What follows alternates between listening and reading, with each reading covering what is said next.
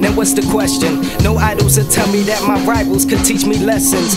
Sentiments were vague through adolescence. A stage was set, a game was played, but stressing. Created pawns, but only the pawn the king. Astonishing when your only dream is a limousine. Best believe that's exactly what you want. No time to think, but after all the sleep, I dare they call it shrink.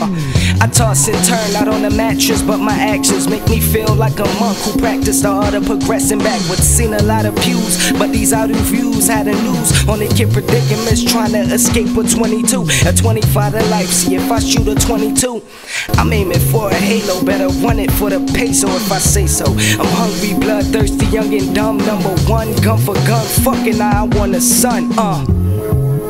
Yeah, and are you sure? You telling me I'm blessed if my knees are touching floors. My hands are close together, I done seen a stormy weather. I got a lot of vices, promise me I'll still be righteous. She asked me, why you deal with me? You always wanna chill with me. Try not to put it fishy, but you're 100% real with me. Hesitated for a second, thinking of a perfect answer, but that thought was evaded with more finesse than a dancer. Finally, words were spoken, but wasn't what we expected. Yeah, oops and near misses had to be perfected, cause I love you too much not to. Smooth, huh? Yeah, I got you, that was slick.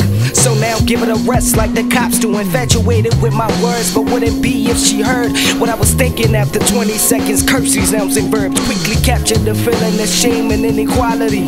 I'd rather deal with you than to have to deal with me. Yeah, little did she know I hate myself, I hate my life. I hate the fact that my facts are opinions, I'm never right. But then again, I love myself, I love the fact that I'm never wrong. Maybe I'm just too confused. Contradictions sing my song. Will you pray for me?